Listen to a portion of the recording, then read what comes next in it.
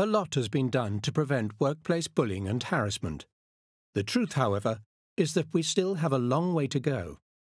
For example, a recent report found that one barrier to women's retention and progression in the chemical sciences is widespread discrimination, harassment and bullying. But what exactly are bullying and harassment? Bullying is offensive, intimidating, malicious or insulting behaviour. It's an abuse or misuse of power through means intended to undermine, humiliate, denigrate or injure the recipient. Harassment is unwanted conduct affecting a person's dignity and can relate to a range of characteristics. Those accused of such behaviour are not always aware they've caused offence. A key understanding, however, is not whether the conduct was intended on the part of the perpetrator, but whether it was unwanted on the part of the recipient.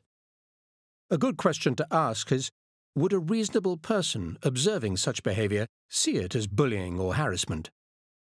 If you witness such behaviour, think about how you can be an active bystander. After all, we know when something's wrong. Imagine sailing solo in a hired boat and it springs a leak. That's the boat hire company's problem, right? Even so, you wouldn't think twice about taking action.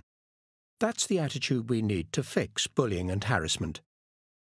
Ask if there's active bystander training available in your institution. And remember, good role models aren't just good scientists, they're good people.